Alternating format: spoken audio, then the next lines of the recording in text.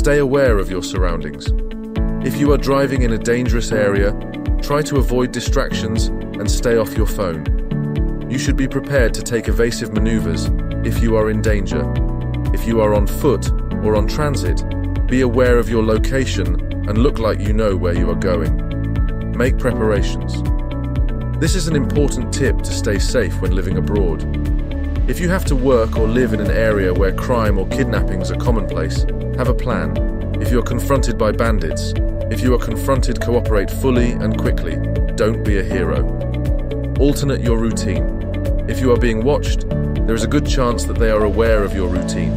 You can disrupt events by alternating your routine, such as arriving or leaving earlier. It is also suggested that you take different routes to and from your home or office if possible.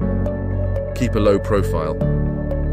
It may be difficult to disguise the fact that you are an expat with much more money than the local populace, which will often make you a target. But you can reduce your risk by not driving a flashy car or wearing an expensive watch or jewelry. Flashing cash is also not advisable. Be careful of social profiles. Your friends and family may not be the only ones who follow you online. Try to avoid giving away your location and remove photo location if possible. Having strict privacy settings on your Twitter and Instagram can also help. Definitely don't advertise your travel plans or discuss your financial plans or status. Arriving at airport. When you arrive at an airport in a destination where crime can be common, you have already contacted your hotel to arrange a driver and have his or her name to check before you enter the car.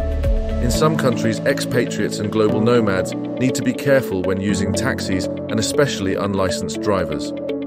Contact Expat Financial via phone, email, or via our website to discuss your unique global insurance needs. Thanks for watching our video. Please like and subscribe for more informative content.